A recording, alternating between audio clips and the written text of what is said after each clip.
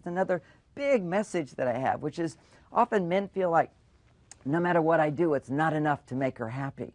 Because he'll take her on do something big, like a fancy date or a vacation, and she's glowing. And then the next week, she's like feeling like neglected. And he's going, well, I just did this big thing. How could you feel neglected? Because what men feel, I did this big thing. Now I can go back to work and focus on work. Right. And she's thinking, well, now we're getting so close. Our relationship's at a better level. A man thinks that if I do something big, that score is huge. That's like 1,000 points. That ought to last for a while. He's well in credit then. Right. And for women, what men have to know is women also keep score in relationships, but they have a whole different scoring system. Imagine going into a game and you don't know the scoring system. You don't know how to make points. So with women, the way they score it is every act of love, big or small, scores 1 point. So you did this wonderful thing. She goes, that's so loving. But if men can learn this, they can learn to do little things, and that scores as much as big things. So you can bring her 24 roses, and she goes, oh, how wonderful. You can bring her 1 rose, and she's going to go, oh, how wonderful. So if you want your 24 points, bring her 1 rose 24 times. And that's a metaphor for men to realize, oh, lots of little things, not big things, easy stuff. You know, like when I come home, first thing I do is I find my wife. That's a point. Most guys go find the TV set. That's true. It's like men and women play a little game of hide and seek. If men are coming home and she's there, she'll go hide to see, does he even care if I'm still alive? Yeah.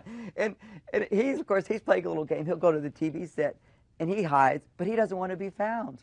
She wants to be found. I guess it's a compromise because, you know, you take on the coaching tips and you think, well, hang on, between the two of us, if he just comes in the door and gives me a kiss on the cheek, then I'm happy he goes and watches the television. He thinks then, well, hang on a minute, all it takes is a kiss on the cheek, then I can sit down and I can go into my cave and I can watch telly. Everyone's happy. Everybody's happy. It's win-win compromises, and that's the little solutions that we work out for everybody and help them to work out, because everybody's uniquely different. And just to have one way for everybody certainly doesn't work.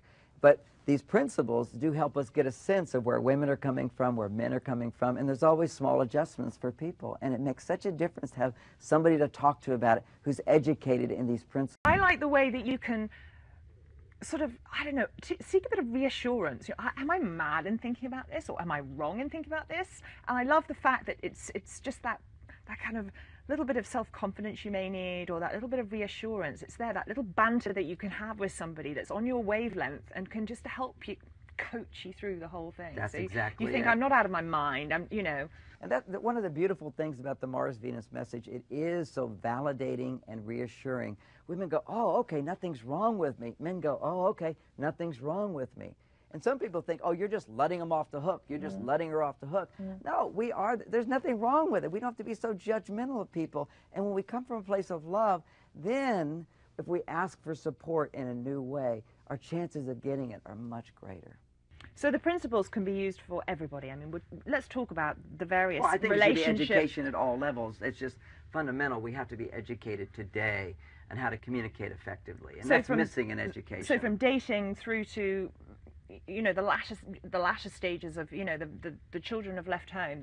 There's little tips, little bits you can put into practice that will help all the time. At all stages and ages of relationships, our coaches are trained to guide people and help people and educate them. If there's anyone thinking about picking up the phone, why should they give you a call and your coaching? Well, you know, basically, there's too many thousands of people to talk to me directly, but I've trained all of these coaches so that they can share with you the Mars-Venus principles and guide you through whatever issue you're going through now, educate you with the principles so you can make better decisions in your life.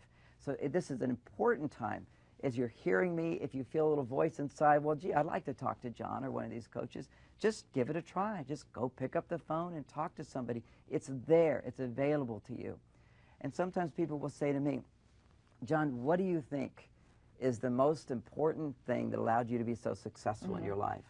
And I always go back, and it's a message my mother gave me. And the message was, John, at any time in your life, whatever you need, it's always available. And if you feel like it's not, you're just looking in the wrong direction. Wow. And if you feel like what you need is not available in your life, just look over to that phone and give us a call. The coaching that we received really helped me learn how to listen to Gina, and it really made such a difference with us.